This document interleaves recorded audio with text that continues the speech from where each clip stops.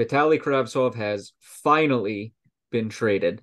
The Rangers traded Vitaly Kravtsov to the Vancouver Canucks in exchange for William Lockwood and a 2026 seventh round pick. Now, William Lockwood is a 24-year-old player.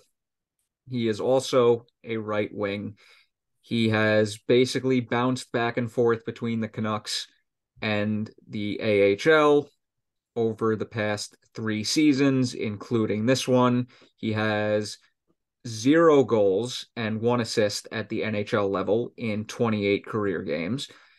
You want to talk about selling low on a prospect? I think that's exactly what Chris Drury did here. But it was pretty obvious that he was going to get traded, and this was the unfortunate return that the Rangers got. Right. And, the simple fact here, Shades, is that the value for Vitaly Kravtsov around the league, it wasn't high. The Rangers did not do a very good job of developing him, showcasing him to other teams, and proving why he would be a valuable asset and why another team should give up somebody of value. And, I don't know how much merit there is to this, but I don't know if you watched the Hockey Guy on YouTube, but he mentioned that the Sometimes. Rangers, yeah, the Rangers asked for Niels Höglander in exchange for Vitaly Kravtsov, and the Canucks said no way. And the Canucks had all the leverage in the trade, and that's why they were able to give up Lockwood. Lockwood's not a bad player. He's put up maybe zero point 0.6 points per game in the AHL with the average for Canucks. So, again, a fringe NHL player, but still a player with a upside, 24 years old, a little bit undersized, but he could come and help the bottom six in the next couple of years. You never know. And a Time seventh will round tell. pick is, you know, Oh yeah, the almighty seventh round pick. second time this episode we mentioned the almighty seventh. I mean, fucking seventh round picks are essential, bro. If Steve Dangle has taught me anything. Mm-hmm. Yeah, but no, like you said, they did a terrible job at showcasing him. They clearly did not give him a fair chance because he should have been playing these last 2 years, and for whatever reason, especially this year, just for whatever reason, just wasn't. Whenever he was in the lineup, he would get scratched for no reason over other players. And well, I mean, I'm actually kind of glad this trade finally happened. I really hope the kid flourishes in Vancouver because he desperately needed a fresh start with everything that the team has put him through the last 2 seasons. And you know what? Vancouver is going to give him a good opportunity to play in the top six, give him the minutes that he's been searching for ever since he entered the NHL. And, I think, going back to what I said, Shades, about other teams, not really wanting to give up a big time asset for this player, I think that there was a little bit of fear from around the league. And again, this is something that I was able to gain from Elliot Friedman on 32 Thoughts, that Vitaly Kravtsov might return to the KHL. So, teams still have that worry that, because Vitaly Kravtsov going back and playing for Tractor, he did that for a couple of years there in the first couple of years of his development with the Rangers. And, you never know at this point if he just would just say, screw it, I'm not getting the NHL playing time, I'll go back. But I think the situation matters in that context. And the situation is the Vancouver Canucks. And the matter of the fact is he'll have a chance to go there and either play with Elias Pettersson, who is having a bounce back season, an excellent season, or JT Miller, who is not a bad second line center himself. So Vitaly Kravtsov is going to have every single opportunity from the rest of the season, from here on out to the rest of the season, to prove why the Rangers should have given him another shot. But again, Rangers get a little bit of an underwhelming return, but I think Vancouver was one of the few teams that was interested and would give up anything worth anything of value. So. Yep, and just to put this out there, Kravtsov, you know, he gets a legitimate chance, as you said, to play with the Canucks. And like I said, I hope he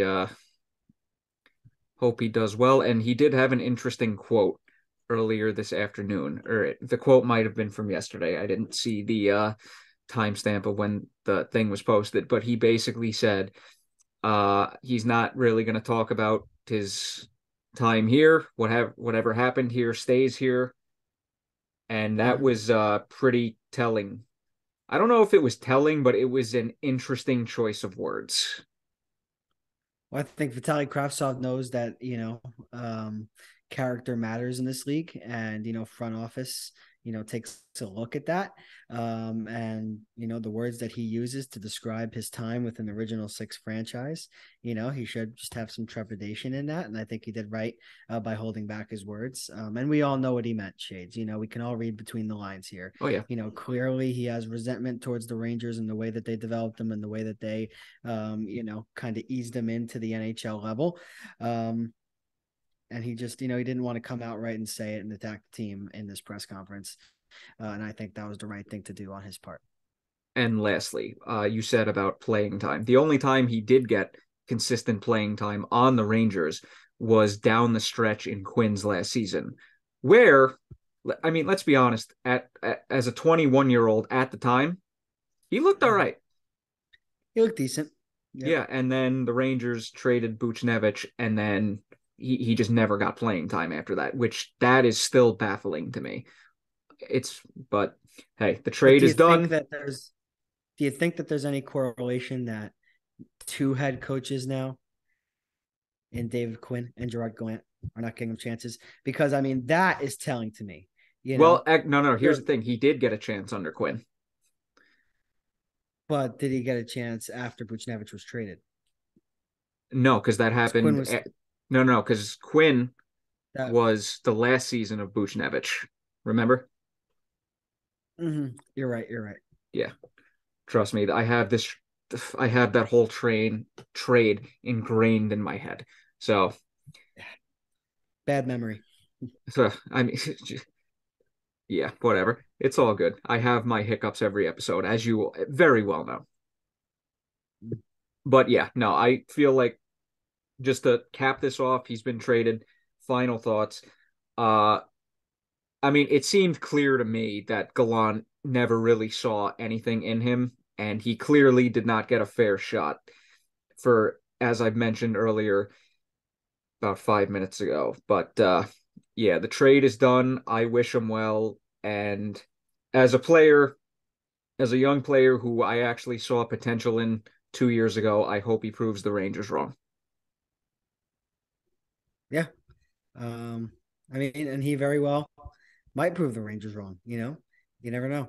And again, he's still a young player. He's still 23 years old. He's got good NHL size, 6'3", 186, and in 28 games this season, 6 points, 3 goals, 3 assists. But you know what? He's going to have a chance to go on that, possibly on that number 1 or number 2 power play unit. The Canucks are a team that are shopping wingers like Brock Besser. So if Brock Besser gets moved out, then suddenly Vitaly Kravtsov's placement on the depth chart will change. But again, former Ranger, I hope the best for him. But again, like I've said in past episodes, he just did not fit the timeline of where this team is at right now.